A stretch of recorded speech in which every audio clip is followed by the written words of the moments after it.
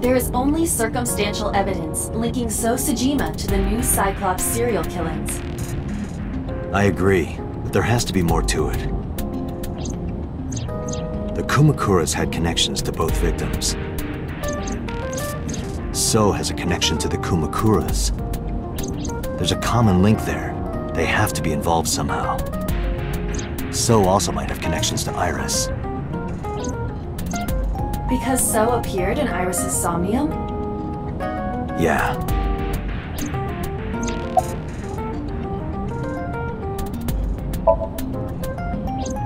Mayumi is suffering from dementia. If Mayumi followed Ota and Iris, it is highly likely that she saw the person in the polar bear costume. But... she might not remember. correct.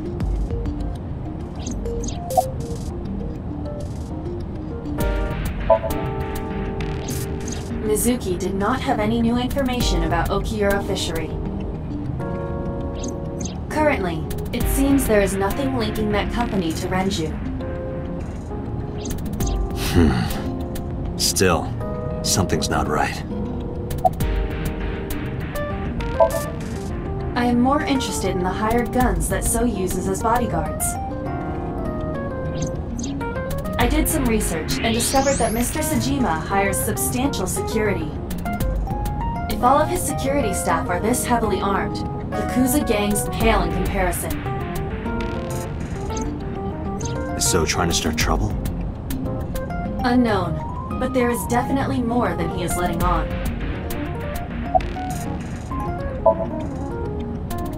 There is an important piece of news. What is it? The Odoroki Man chocolate found at the warehouse. Fingerprints were found on it. Whose? Mayumi Matsushida's. What? Mayumi bought the chocolate at the convenience store 812 on Koshu. This was captured on security footage. 812 stores are commonly called 8s. 8 is not far from the Famisto where Ota stole the station wagon. Hold on a second. I'm having trouble keeping the facts straight. Allow me to summarize.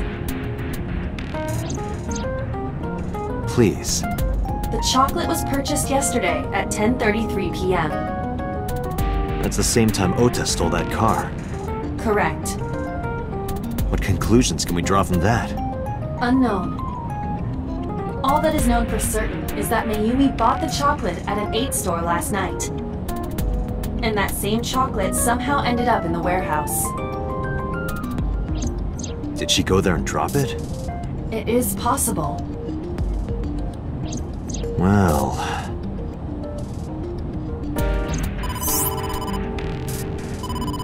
Sorry to interrupt your brainstorming, but there's a call from the boss.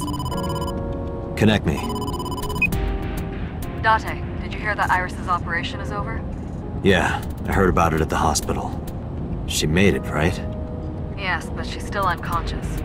She's currently in the ICU. No visitors allowed. Alright. Ota, however, seems like he can talk now. He's out of treatment? Yeah, he's in a general ward now. Got it. I'll head over. I'll meet you there.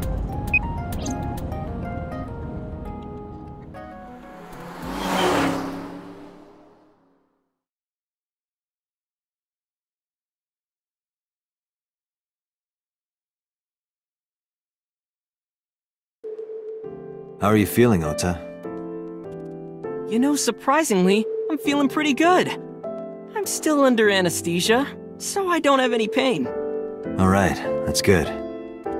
Ota, I'm sorry to put this on you right after your surgery, but can you talk to us for a minute?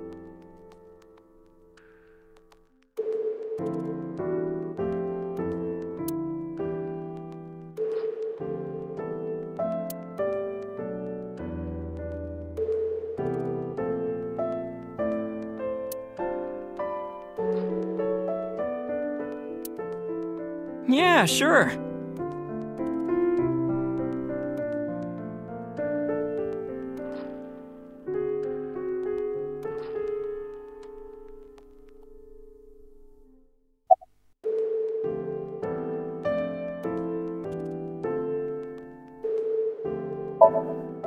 Oh yeah, you hit me over the head with that walk, didn't you?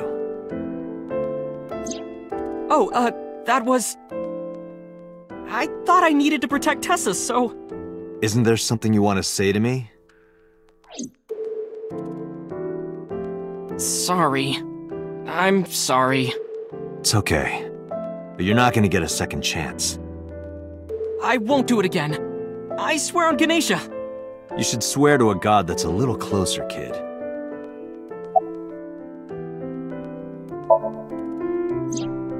Her surgery was successful, right? Yeah, thanks to you. If you weren't there, Iris would have been in real trouble. I'm Tessa's biggest fan. Any fan would have done what I did. It's nothing special. It's as normal as garlic and ramen. I think that depends on preference. Honestly, I'm a little bit scared of my new power. When I locked eyes with that polar bear, I saw him start shaking. He saw how strong I was and got scared, no doubt. Ota's body temperature is rising. He's embellishing his story quite a bit. I think we can let that go today. Yeah, you're right. Were you watching the stream? A big polar bear. Yes, I'm talking about who was inside. Did you see them? No. Whoever it was probably wearing that costume to hide their identity.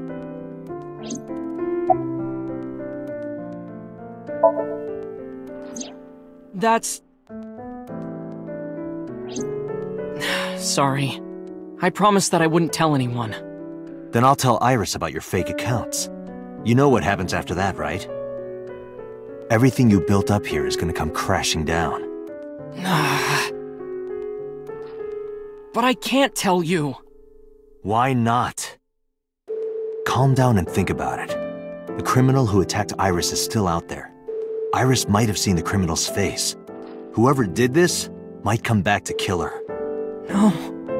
If you want to protect her, the fastest way is for us to catch this guy. But to do that, I need information. Okay.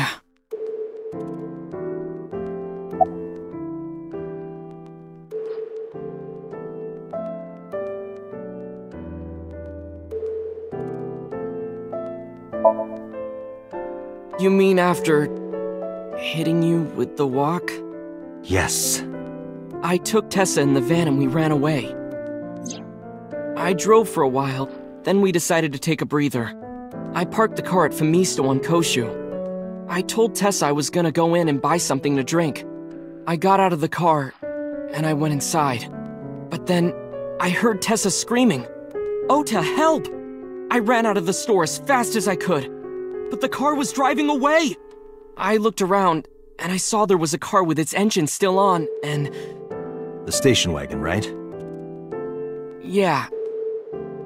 Before I even realized what I was doing, I was behind the steering wheel. I didn't mean to steal it. I just needed to borrow it. The time was 10:33 p.m. Now we know why Ota stole the station wagon.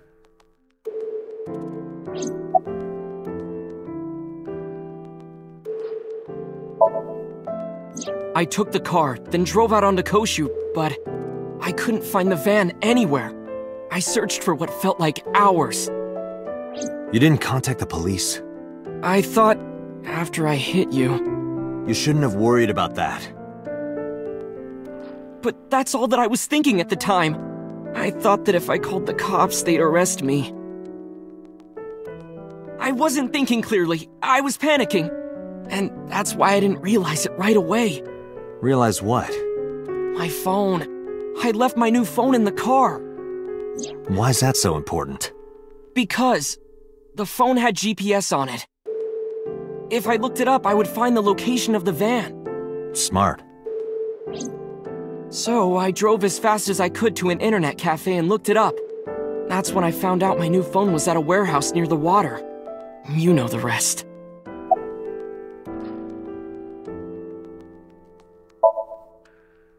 Did you see me turn off the saw? Yeah, but everything after that was off screen. What happened? I honestly don't remember much. My mind went blank. I remember rushing the bear, and I think I was fighting him for a while. And we got tangled up, and then before I knew it, he got me in the stomach with a knife. Just to make absolutely certain, you didn't see who was in the suit? No, I didn't. Voice? Body type? Nothing. Sorry. Anything at all you can remember? I'm sorry, I told you everything. I can't think of anything else. Are you sure? Yes. Date, look. Oh, come on. After all this, what is he trying to hide?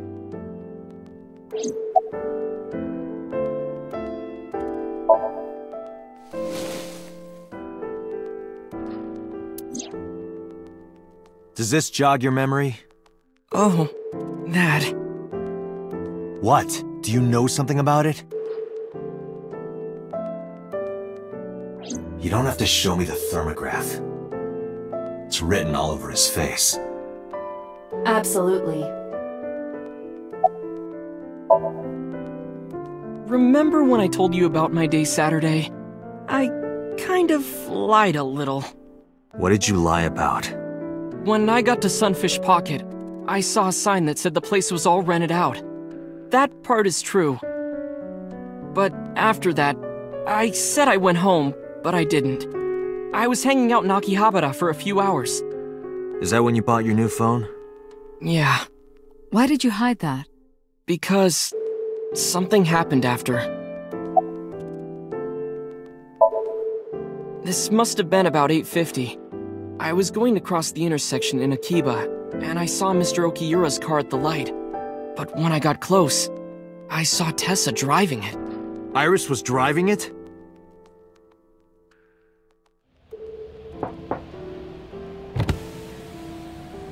Whoa! You surprised me! I'm more surprised than you are. Is something wrong? What do you mean? Hey, Tessa, do you have a license? Oh, yeah, of course I do. Not have one. You don't have a license? Shh! Mr. Okiura asked me to run an errand. I had to borrow his car. Please don't tell anyone. Okay. You promise?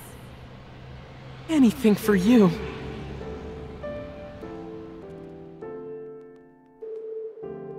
After that, the light turned green and she drove off. Was Iris the only one in the car? Yeah, it was just her. That's what I meant by that thing. An idle driving without a license is a huge deal. So I kept quiet.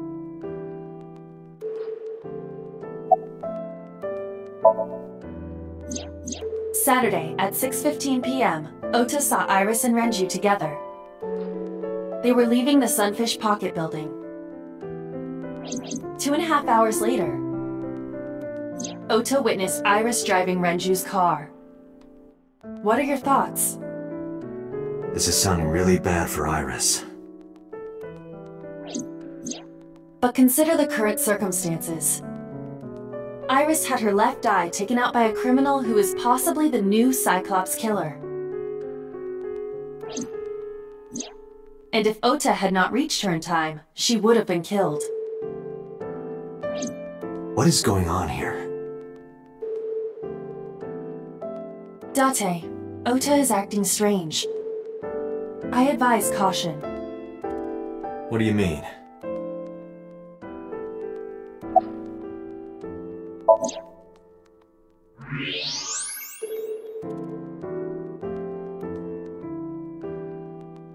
I don't believe it.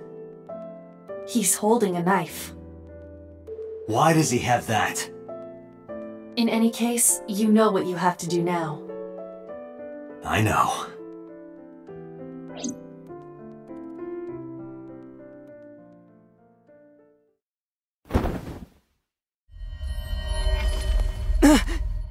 Let me go! Let me go! What the hell do you think you're doing? Shut up! Just let me go!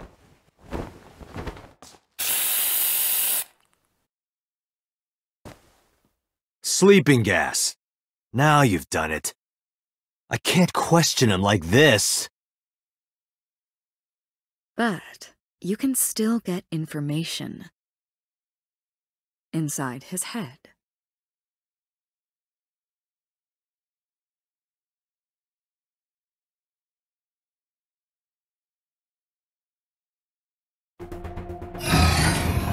Dante, as you know, the limit is 6 minutes. Please, do not go over it. Won't be a problem. But, are you sure this is okay? Ota just came out of surgery. If anything happens, I'll take responsibility. But... It's fine. Just get it done. Good enough for me.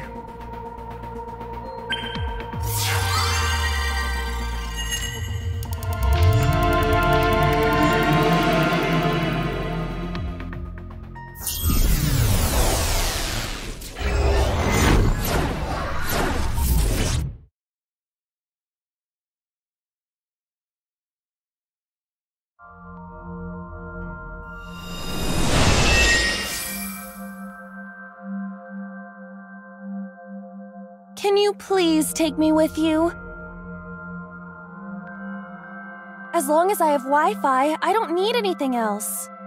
Sorry, we can't have pets. Cold-hearted old man.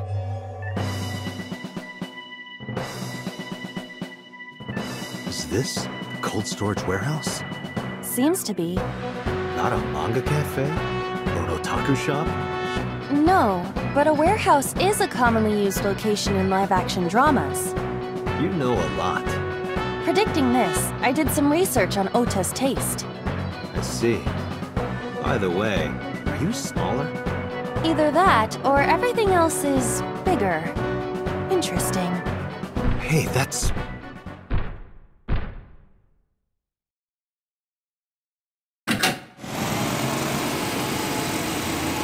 Iris is about to be... Stop right there! The heavens call. The earth cries out. The crowds roar. All calling on me to strike back against evil. Hold on, Tessa. I will save you.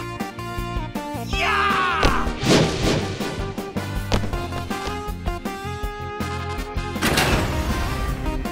I will protect Tessa! Is this from the stream we saw earlier? This is Ota's memory of it. It appears to be a bit exaggerated. Alright, let's help reproduce the memory. Somnium scan! Activate!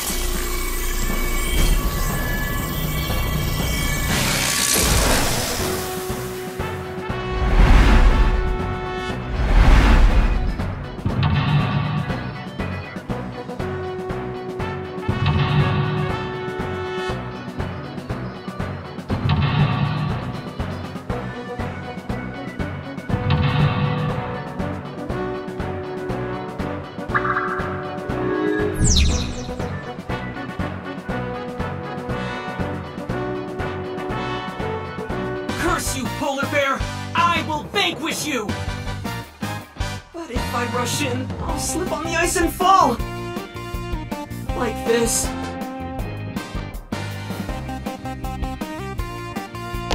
Ah! Ah!